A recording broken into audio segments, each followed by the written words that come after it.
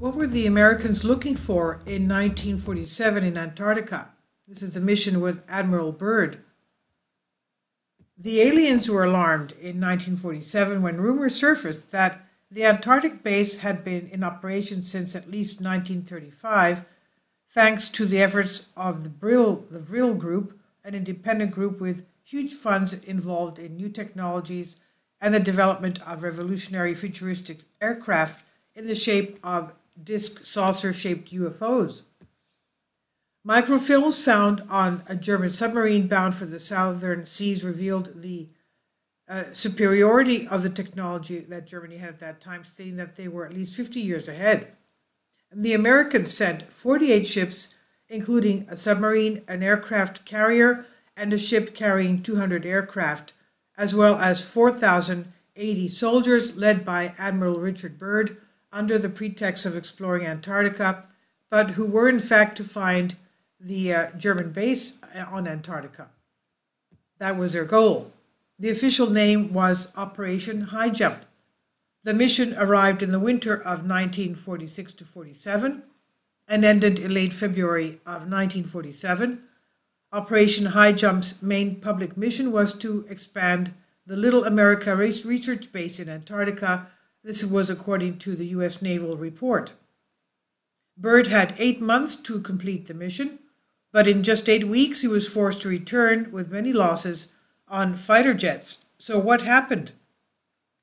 According to information leaked by men of the mission, the U.S. Navy was confronted with a group of real flying saucers. In the air battles that followed the arrival in Antarctica, 4 planes were destroyed and 12 were lost. And as they were significantly behind those that were already there, the American services withdrew the mission.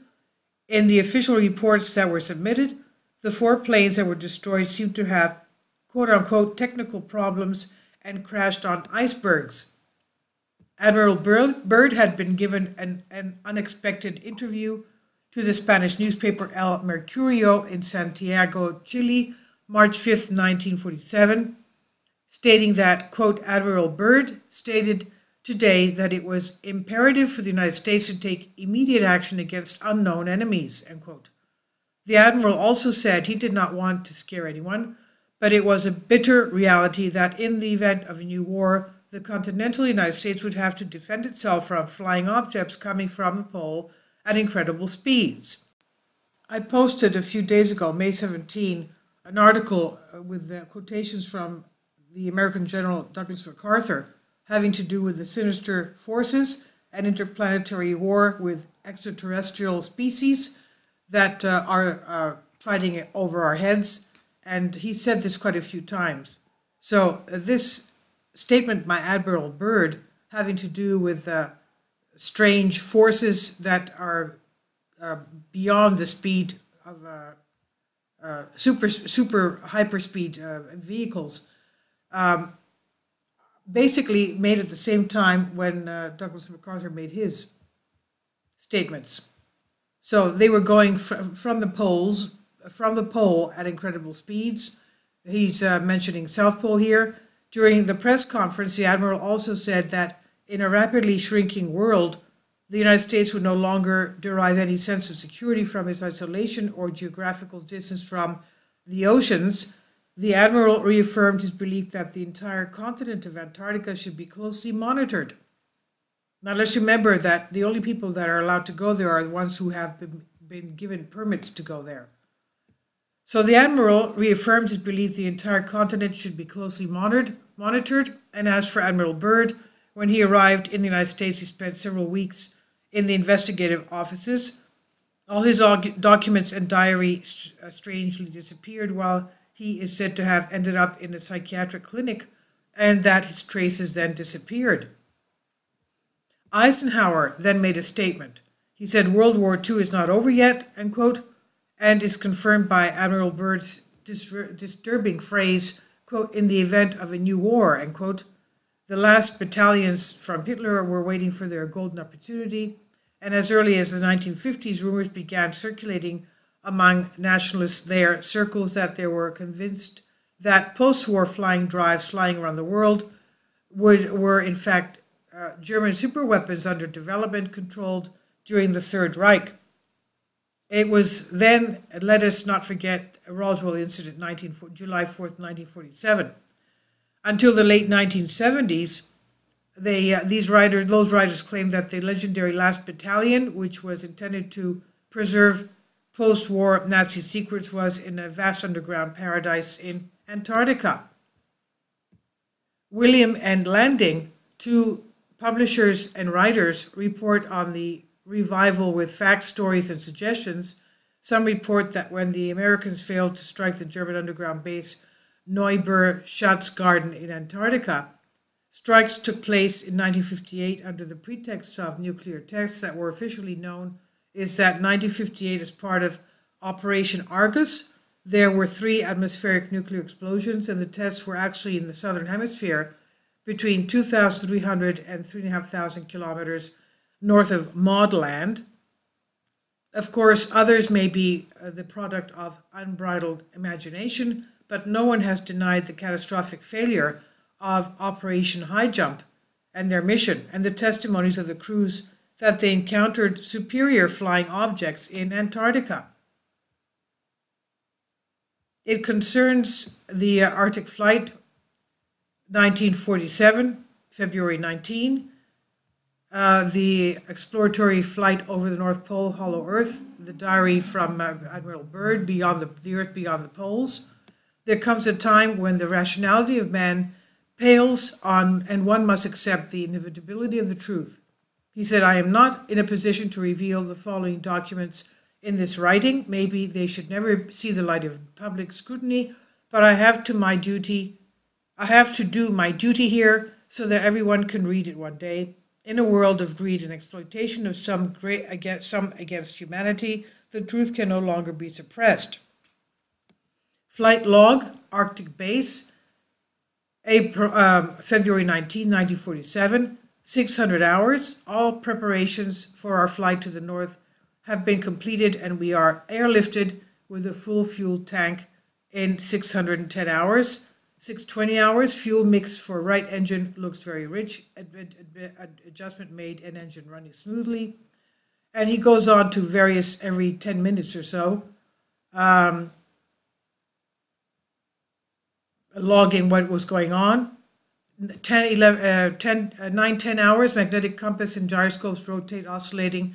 We're not able to keep control of the instruments. We use a solar compass and everything looks good. Contrast to controls seemingly slow in response and have an indication of sluggishness but no trace of ice. And he goes on just about every then after that every hour or so. He says, from this point I write the following facts from memory. That's after 11:45 hours. And he continues they defy any imagination and look at all crazy if it had not happened. The radio operator and I left the boat in a very welcome manner. We then boarded a small platform with no wheel drive. Around 10 o'clock in the morning, we pass over a small mountain, continue to the north as far as we can ascertain. Beyond the mountain range, you can see a valley with a small river or stream that crosses the central part. There should be no green valley below. Something is definitely wrong and unnatural here. We should be over snow and ice. On the other side, there are large forests on the mountain slopes. Our navigation instruments are still rotating. The gyroscope is swinging back and forth. And, okay, then he says he sees things that look like at 10:05 hours, I change the altitude to 1,400 feet, make a sharp left turn to better look at the valley below. It is green with moss or a tight kind of grass. The light here looks different. I can no longer see the sun. We make another left turn and find some kind of animal visible before us. It looks like an elephant. No, it looks more like a mammoth. This is unbelievable. However, it is here. Altitude reduction to 1,000 feet, and I get binoculars to better examine the animal. It is confirmed they are definitely mammoths. Mention it in the database. 10:30 hours, we meet Green Hills. The wireless does not work. 11:30 hours, countryside below is flatter and more normal. and I'll go to 11:35 hours. A voice comes straight from our radio in English with a light Scandinavian or German accent. The message says, "Welcome, Admiral, to our sector. We will land you in exactly 7 minutes. Relax, Admiral, you are in good hands. I find that the engines of our plane have stopped working. The aircraft is under some strange control and is now making a turn. Manipulations are useless." In other words, the controls of his aircraft are being manipulated by someone else. 11:40 hours, another radio message received. "We have started the landing process, and at times the plane trembles slightly and begins to descend immediately as if caught in a large invisible elevator. The downward movement is negligible, and we touch the ground with a small jolt." 11:45 hours, I make a hasty last entry to the flight log. Several men approach our plane on foot. They are tall, white, with blonde hair, and in the background is a large glittering city that pulsates with the shades of the colors of the rainbow. I do not know what is going to happen but I do not see any sign of weapons on those approaching. I now hear a voice ordering me in my name to open the cargo door. "Obey." Admiral Byrd continues, "From this point, I write all the facts from memory. They defy any imagination and look all crazy if it had not happened. The radio operator and I left the boat in a very welcoming manner. We then boarded a smaller platform with no wheel drive. He took us to the bright city at high speed, and as we approached, the city appears to be made of crystalline material. We soon arrive at a large building that is a species I have never seen before. We are offered a kind of hot drink whose taste I have never tasted before. It's delicious. After about 10 minutes, two of our wonderful hosts show up and let us know that I need to accompany them. I have no choice but to follow. I leave my radio behind and we walk a short distance into something that looks like an elevator. We go down for a few moments. The machine stops and the door rises silently. Then we proceed to a long corridor illuminated by rose light that seems to come from the walls themselves. One of the two suggests we stop in front of the large door. There is an inscription on the door that I cannot read. The big door slides silently and I enter. "Do not be afraid, Admiral. You are listening to the master."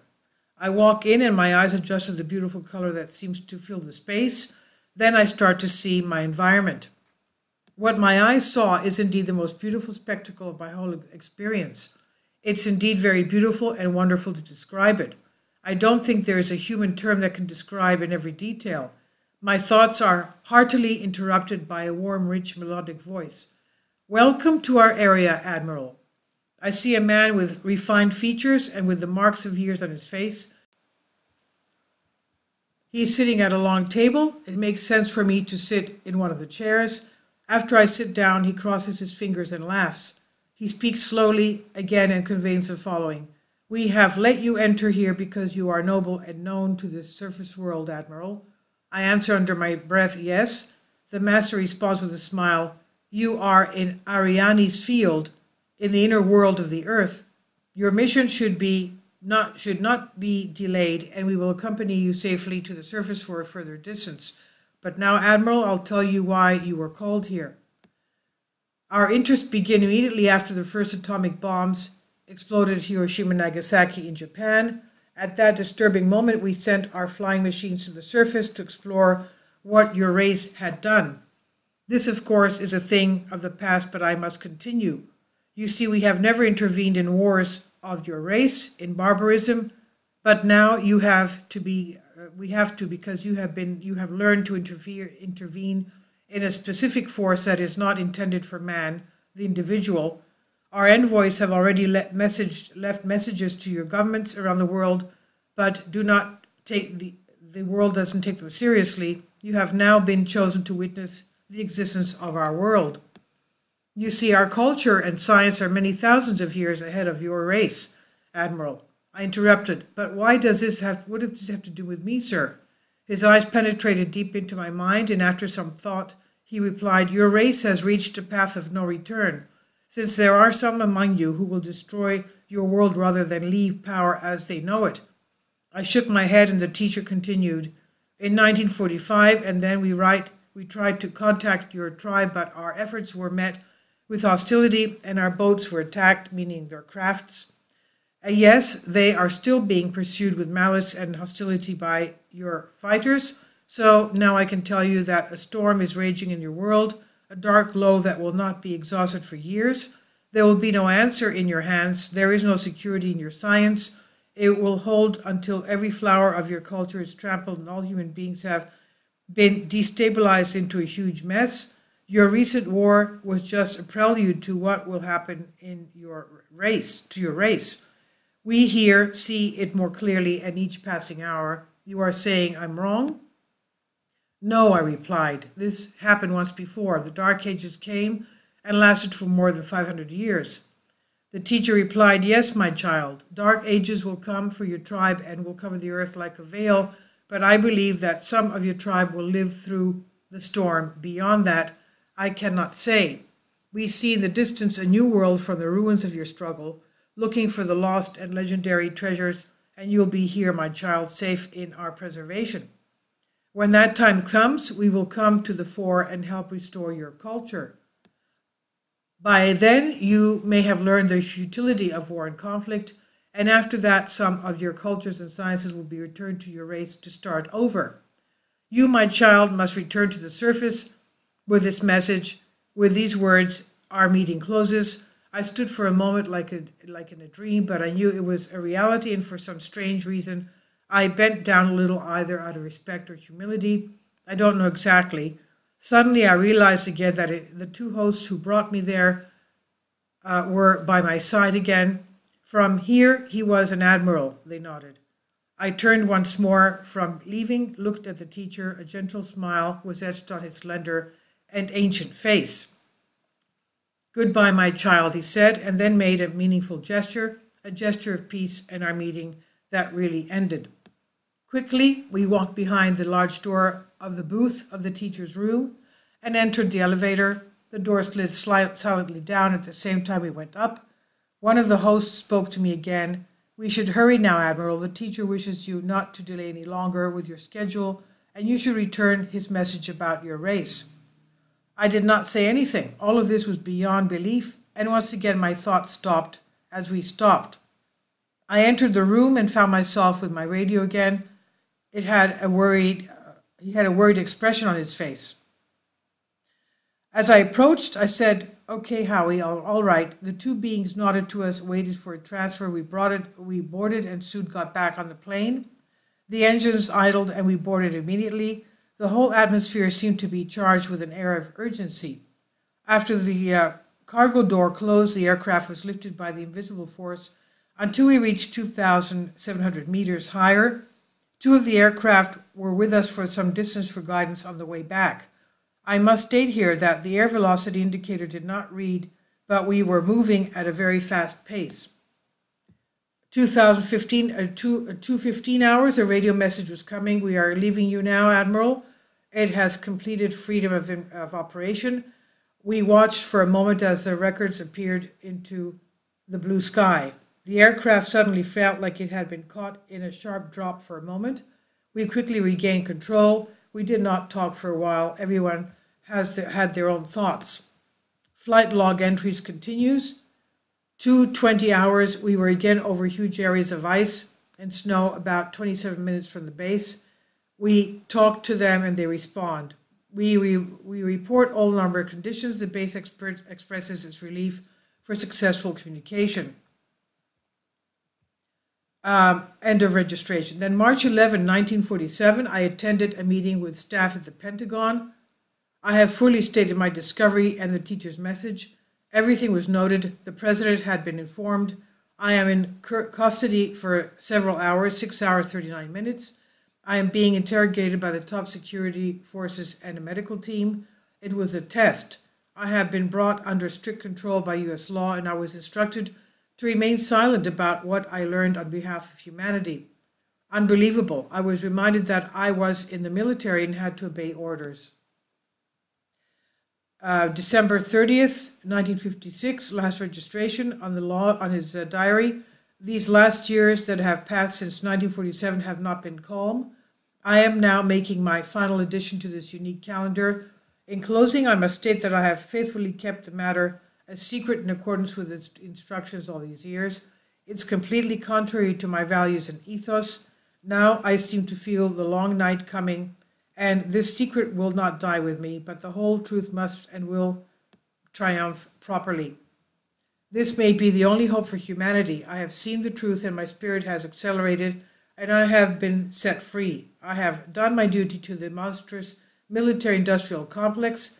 Now the big night is approaching, but there will be no end. Just as the long Arctic night ends, the bright sun of truth will come again, and those who are dark will fall into this light. For what I have seen in the country beyond the pole, in the center of the great unknown.